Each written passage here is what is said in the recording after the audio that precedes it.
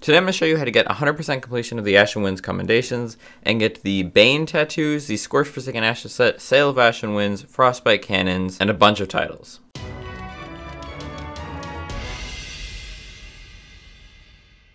So, in 2020, Sea of Thieves launched an update called Ashen Winds. In this update, they added a new world event called Ashen Winds, where you fought these giant fire skeleton lords, known as Ashen Lords. Now, they added a bunch of commendations around them, which rewarded players with the Bane Tattoos, a different Bane tattoo for each of the 4 Ashen Lords, and the Sales of Ashen Winds. Now, since then, they've been expanding on the reward pool for these, and have also added the Frostbite Cannons and the Scorched Forsaken Ashes set. All of these rewards can be purchased from the normal vendors, but require commendations to do so. In this video, I'm going to be going through the basics of fighting and defeating an Ashen Lord, and then we'll go over how to get every single Ashen Winds commendation, which will allow you to buy the entire Scorched Forsaken Ashes set, which is a clothing set, equipment, weapons, and ship set. It's a whole thing. All 4 Bane Tattoos, so Grimm's, Roos, Horatios, and Cheese Bane Tattoos, the Sales of Ashen Winds, Frostbite Cannons, and the titles Banisher of the Flame and Warsmith of the Flame. First of all, we'll go over the basics of an Ashen Lord. So, what is an Ashen Lord? An Ashen Lord is basically a skeleton lord, but covered in fiery crystals. There are 2 different ways they can spawn, either in an Ashen Winds event, which will be marked by this giant fire tornado. Just go over there, and when you get there, there'll be a ritual, and then if you walk up to it, it will explode, and then one of the Ashen Lords will be summoned. The other way is through Fort of Fortunes. Fort of Fortunes are marked by the giant skull cloud with red eyes and cracks through it. And a Fort of Fortune is basically like a normal fort, except more difficult, and the final wave, instead of having a skeleton lord, is one of the Ashen Lords. These do take considerably longer than the Ashen Winds event, and also are way more likely to be player contested as they offer much more loot. Now that we know how to find an Ashen Lord, how do you fight an Ashen Lord? Now, I'm going to be using quite a bit of information from the wiki, so I'll leave a link in the description to the article about the actual battle, because there's a few things like numbers in here that I didn't actually know before making this video. First things first, there are 4 different Ashen Lords. All of them share a moveset and act exactly the same, have the same health, everything. The only difference is their model and their voice lines. The voice lines do signal what attack they're using, but there's like 3 voice lines for every attack for every Ashen Lord, or roughly that. So I'm not going to go over every single voice line for every attack, but they're pretty self-explanatory. Now, Ashen Lords have 3 phases, each phase getting progressively more dangerous. We'll start with all of the commonalities between the phases. Now, Ashen Lords have 6 basic attacks. First of which is their melee attack, where they just kind of try and slash at you with their claws. This will knock you back and deal a decent bit of damage. Next attack is their lunge attack. They'll lean down like this and then lunge forward, knocking you back and dealing a considerable amount of damage. This attack can be easily avoided by sidestepping or getting some kind of object in between you and the Ashen Lord. If there's a barrel or a rock or a wall or anything between you and them, they'll get stuck on it and won't be able to hit you. If you're really close to them, you can just spin in a circle around them and they won't be able to turn fast enough to hit you either. Next is their boulder throw. Basically, they'll pull out a rock and then hurl it in your direction. There's 2 versions of this attack. They'll either throw it forward directly at you, this one's a bit harder to avoid, or they'll throw it up into the sky and then arc it down to hit you. If they throw it up into the sky, just try and move away from where you were standing when they threw it. Also, if there's no one fighting the Ashen Lord, they will throw boulders at your ship, which will deal damage, so it's best to keep the Ashen Lord away from your ship or keep someone fighting it at all times. The next ability is Ash Cloud. They'll lean forward and then kind of curl their shoulders and make a massive cloud of ash. This has no effect on the player, it just affects your vision. Most of the time you still can see the Ashen Lord through it due to their glowing crystals. But if you can't see, you can just run in a direction. It's a pretty small radius. The next ability is Summon Skeletons. Basically, they'll do this animation, and then skeletons will rise up from the ground around them. They can't do any other attacks while they're doing this animation, so it's best to hit them as much as possible during this animation. Once the skeletons are up, the fastest way to deal with them is to get them into a group and then cutlass through them, which most of the time you can kill all of them because they have very little health. Their next and final ability for all phases is Fire Breath. Basically, the Ashen Lord will stop moving and pause for a second, which is a good way to figure out when they're about to do this attack, and then they'll lean back and breathe fire forward. If you're in this fire, or if you're standing really close to the Ashen Lord itself, you'll take considerable amount of damage and be set on fire. Best way to deal with this is to just stay behind them and don't get too close to their back, because it will also set you on fire. There is a sweet spot though behind it where you can hit it with the cutlass and not get set on fire, though it is kind of tricky to find, so I'd recommend just shooting it with your gun while they're doing this. Now, all 3 stages share all of those abilities, but now we'll talk about stage specifics. Now, the first phase is just all of those abilities, there's nothing special about it. Once you damage them to 75% of health, so once a quarter of their health is gone, they'll fall over like this and say like, I need to recharge or I need to rest or something like that. Now after either 30 seconds or you deal around 500 damage to the Ashen Lord, they'll get back up and continue to fight. When they fall over, that means they're switching phases. Also, it is worth noting, hitting them in this phase does not actually carry over to their health. So it's best to use your 30 seconds to grab food or supplies or heal up or any of that. The main thing second phase does is it adds a new attack to their roster, the Shockwave. Basically, the Ashen Lord will raise both their arms into the air and then slam the ground, making a massive shockwave. The closer you are to the Ashen Lord, the more damage you'll take. You'll also be set on fire if you're fairly close to it. This attack also damages the mast, capstan, and wheel of a ship, so it's best to keep them far away. This attack is also telegraphed by a voice line, normally something along the lines of clearing the battlefield. Now just continue to hit them. Once they hit 50% or half of their health, they'll fall over again and then enter the third phase. Now the third phase has by far their most dangerous attack, World's End. Normally this will be one of the first abilities they use upon hitting stage 3. Now you'll have a bit of time to tell when they're actually doing this. They'll start by breathing fire into the air, and then they'll reach down and punch the ground, and then continue to breathe fire into the air. After a second, 3 effects will happen. First, a giant cloud will appear in the sky, dropping meteors in a vicinity around them. Also, these meteors will do serious damage to your ship, so try and keep it as far away as you can. Next effect are the geysers. Try not to stand on these as they'll launch you up into the sky and you'll take a decent bit of fall damage. These can only spawn on dirt, so if you get onto a rock or onto some kind of wooden ground, you won't be able to be hit by geysers. So ideally, to avoid both of these attacks, get onto rocks or planks and then under a roof. Now the final effect is all the water around the island will begin to boil. This makes it harder to get back to your ship. So if you need to move your ship, try and get back to it before the water starts to boil, as soon as you realize they're doing this attack. World's End is also signified by a voice line, which again changes for all of them. The one in particular I can remember is Bring Down the Sky. And this attack doesn't last too long. As soon as it's over, go back and keep fighting the Ashen Lord. They will be able to use this ability from now on, so it's best to find a spot you can stay safe. Hey, so quickly, this is after the script was recorded and everything. I just realized, looking back at the footage, for some reason Ashen Lords don't talk if it's a Fort of Fortune Ashen Lord. I'm not sure why, but only Ashen Lords from the normal world event will actually say anything. Not sure why this happens, but just talk about the voice lines a bit. They don't talk at all if it's a Fort of Fortune. Now that we're done with the abilities, let's talk about general strategy. So, first things first.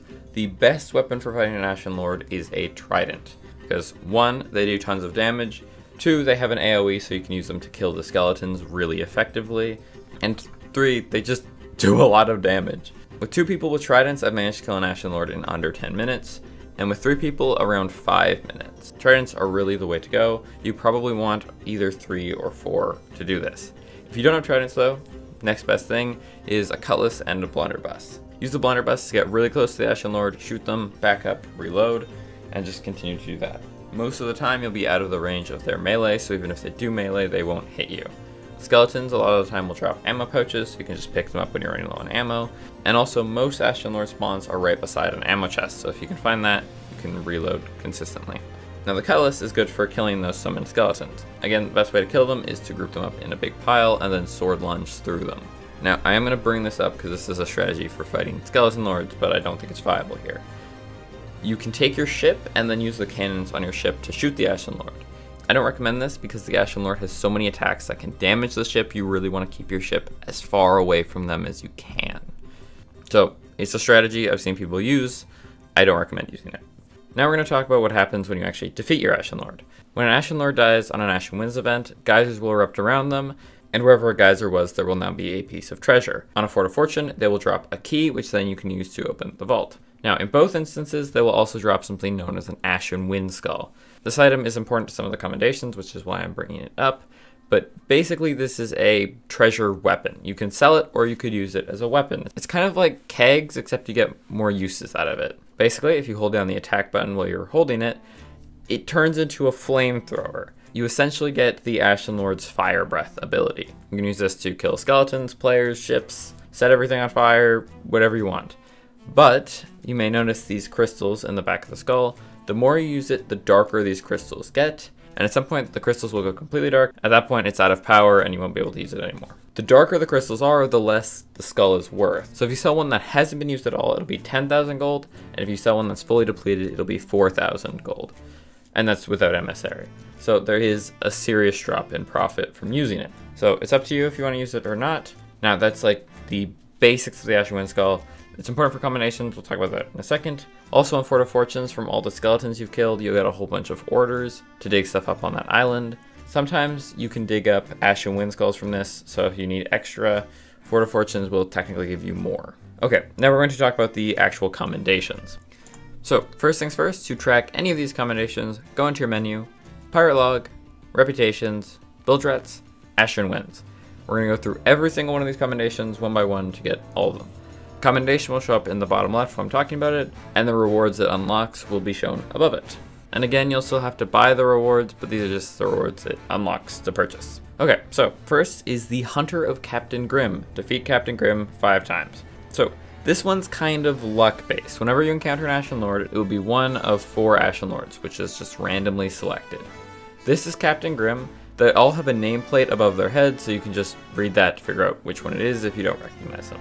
Next is Hunter of Red Ruth. Same thing, defeat Red Ruth 5 times. Next, Hunter of Old Horatio. Defeat Old Horatio 5 times. This is Old Horatio. Next is Hunter of Warden Chi, and you guessed it, defeat Warden Chi 5 times. This is Chi, by the way.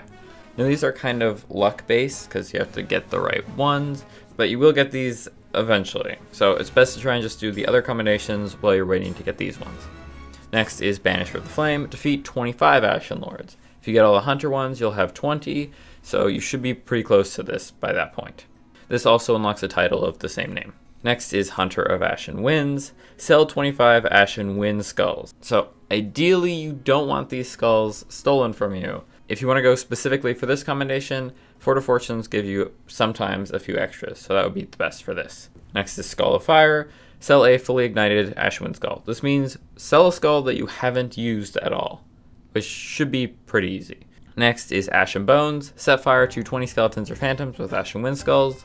After that is Captain of Ashen Bones, which is set fire to 100 skeletons or phantoms with Ashen Wind skulls. These two work really well in combination with our next and final Commendation, Warsmith of the Flame.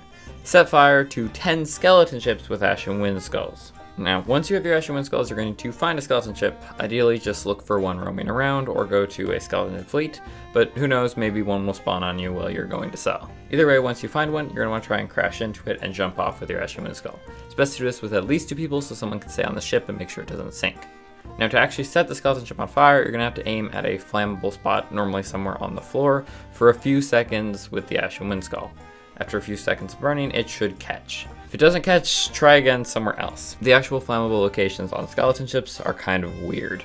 Now, each skeleton ship can only count 1 time, so you will have to find 10 individual skeleton ships. Also, as a note, this Commendation is crew-wide, so everyone in your entire crew will get points towards it, so don't worry about who's staying on the ship and who's boarding.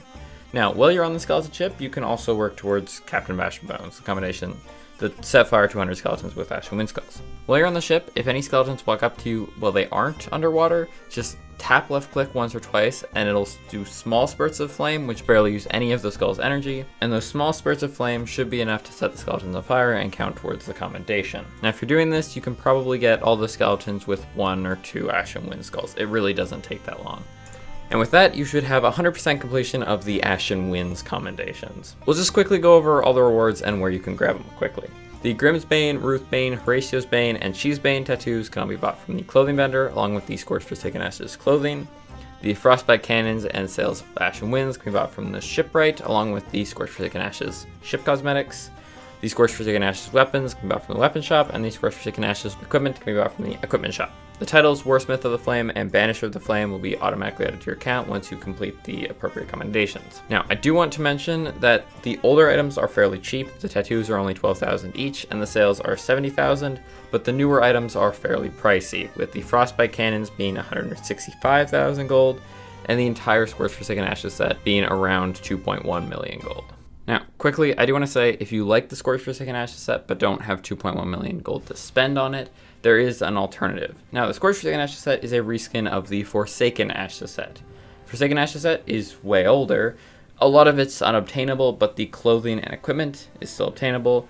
and can be purchased for only 125,000 gold. If you want to know how to get what's left of the Forsaken Ashes set, I will leave a link in the description to my guide on how to get those. Anyway, that is pretty much everything. If you found this video helpful, it would mean a lot if you would consider leaving a like. It does help with the algorithm a lot, and it just helps show me that the videos are received well and that they're helpful. And also, I make Sea of Thieves guides like this every week on Fridays at 11 AM Eastern Time. If that sounds like something that's interesting to you, you could consider subscribing. It would mean a lot if you did. And yeah, if you have any questions, you can leave them in the comments. I'll try to answer them as soon as possible. And I'll see you guys next week. Bye.